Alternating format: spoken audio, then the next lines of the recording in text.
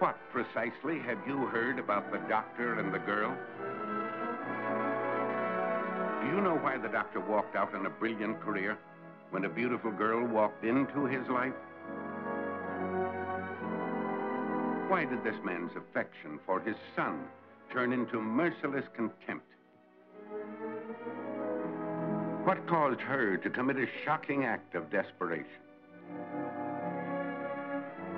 Why did she try to desert the one man she loved? The answers come swiftly and directly in the intriguing story of the doctor who made a big gamble and the girl who made it pay off. I'll talk to you now as man to man. Fall in love if you like. Amuse yourself. We've all done it. But don't let it go too far. You'd never be happy. You'd regret it because this is 3rd Avenue and you said we had nothing in common. I was wrong.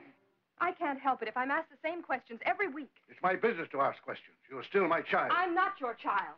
I'm your daughter. And whether you like it or not, I've grown up. Michael, you taught me not to interfere in the lives of my children. Yes, you. And if Fabian has decided to follow your example, thank yourself for it. You keep making comparisons, but I married a nice, decent girl while Faye's involved with a married man.